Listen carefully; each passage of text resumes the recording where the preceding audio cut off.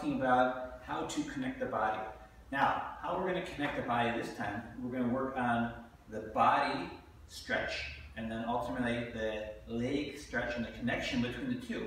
So, when we talk about the body stretch, we want to make sure that we're stretching the spine of our body. All right? So, how do we do that? One, you can stand up straight, just like your mom said. Okay? Stand up nice and straight, and then from here, you want to make sure you gently tilt the head forward so you feel that little stretch in the back of the neck. So let me use Lou for a second here, standing from a little bit of an angle here.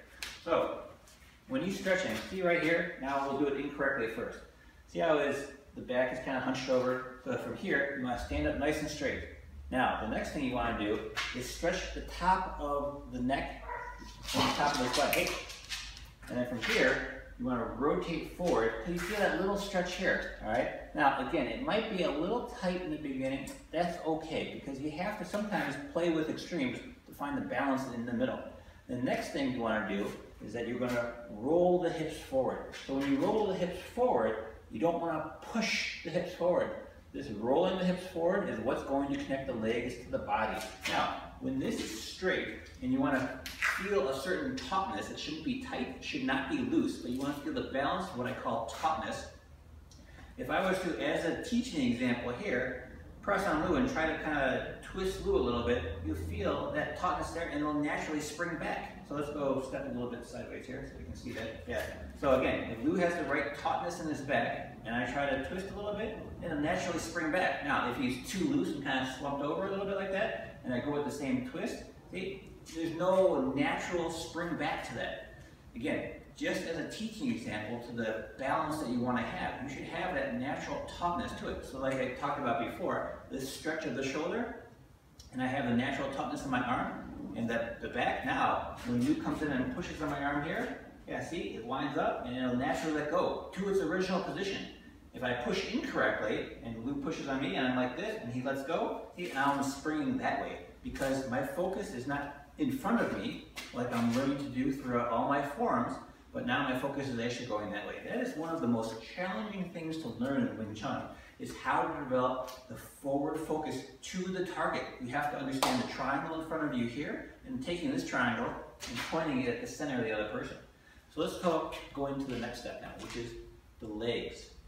All right, so when Lou gets into Ichikima and stand right there, actually I'm going to do it if you got the pants on, maybe can't exactly see it. So as I bend my knees forward here, it brings my body to the center of my foot. Now, notice the shape of my leg here. This is what we call a V shape, or a gentle V shape to my leg. I'm not straight-legged here because that puts my body weight on my heel. As I bend my knees forward, I'm bringing my body weight to the center of my foot. Now, as I said, the connection from the legs to the body, this is pivotal. It's the hips rolling forward.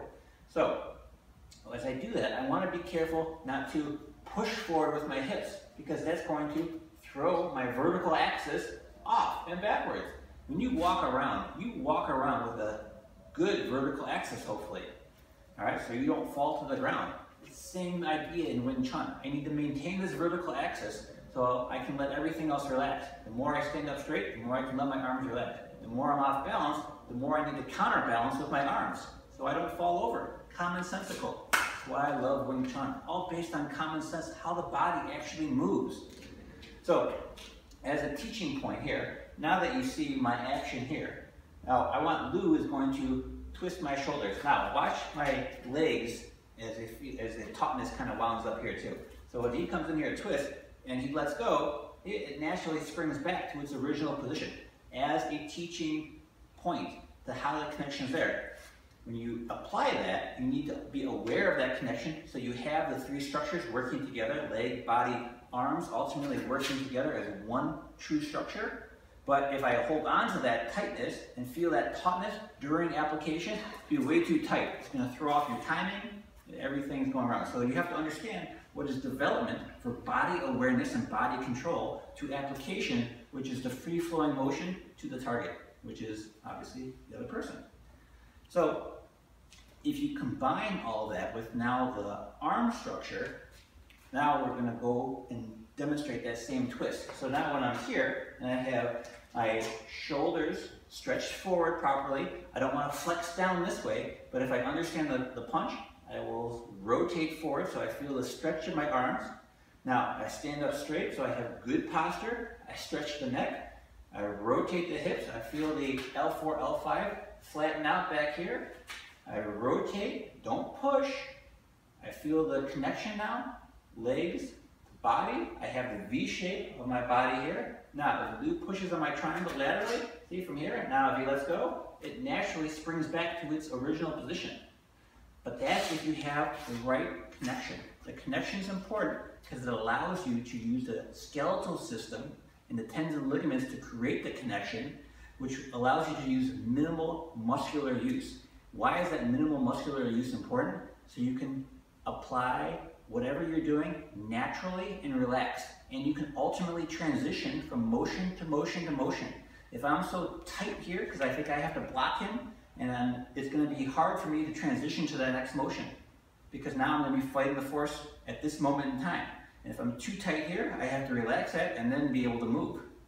And then you're fighting the force, muscle versus muscle. You're not stronger than it. You're going to lose 100% of the time, yada, yada, yada. Talked about that a lot, and we'll talk about that more in the future. But this is where it starts for basic body connection. Next video I'll go to, I'm going to get into the Chisa roll a little deeper, and we'll go from there. Good luck.